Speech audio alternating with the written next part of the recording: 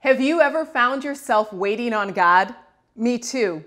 Unanswered prayers can challenge our faith, but they're also an opportunity to grow in faith. Hi, I'm Barb Roose, and I invite you to join me in my new Bible study, I'm Waiting God, Finding Blessing in God's Delays. In this 4-week study, we'll explore the stories of women in the Bible who had to wait on God.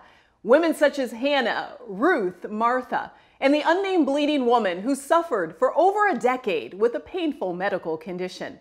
If you or someone you love has felt anxious, angry, discouraged, or depressed because God isn't answering your prayers, their stories will breathe fresh hope and practical next steps into your life. Together, we'll discover that there is goodness and blessing to be found in times of waiting.